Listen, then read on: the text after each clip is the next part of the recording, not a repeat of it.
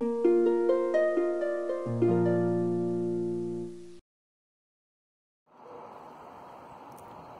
folks, something a little different today. It actually looks like it's gonna be a lovely clear night tonight. Makes a change.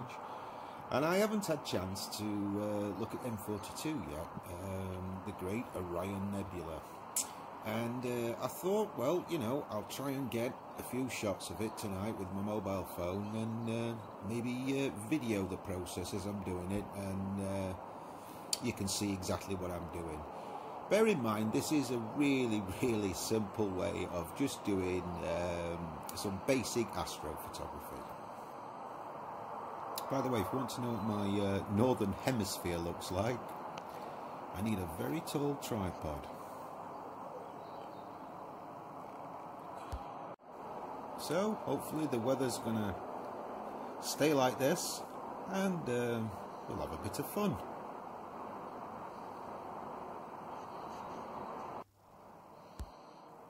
Now, it's a good idea to set your telescope up in the daytime, and as you can see, and I've got it on these trees, which are about, I don't know, 300 yards away. Those ones just there. Okay, so just get something in your field of view, make sure everything's nice and clear, and you can get good focus. Oh, by the way, that's the light pollution I have to put up with on a nightly basis. So I hang this manky old sheet up to protect me from it a little bit. It works. Okay, that's a little better. No background noise. I'm going to overdub this section because you'll just be able to hear me a lot better. Now, what I'm going to do here is just show you and roughly run through the phone settings I'm using.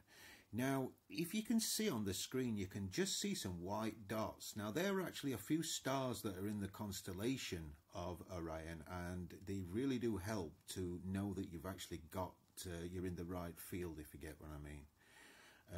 By seeing actually something on the screen.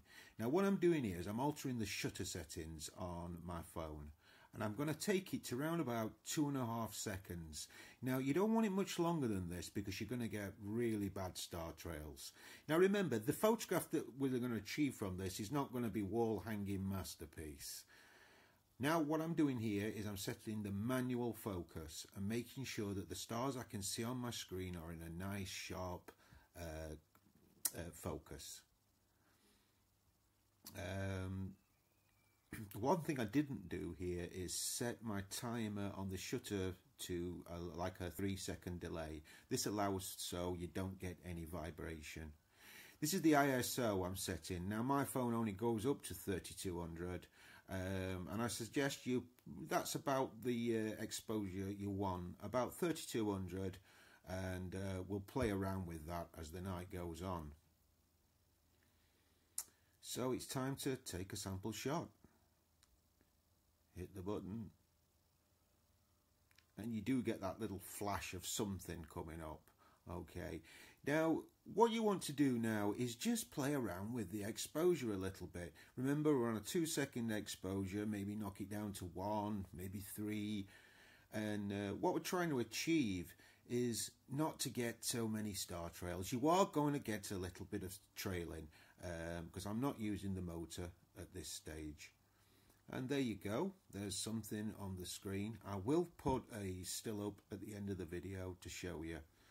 And like I say, this is just a bit of fun that you can take a few photographs and show your friends or whatever. It's always nice to do. Like I say, it's just a simple way of doing astrophotography with your mobile phone.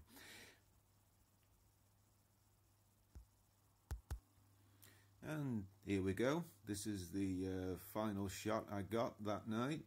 As you can see, it's, like I say, it's no wall hanging masterpiece, but it's still pretty impressive to say that you can do deep sky photography with your mobile phone.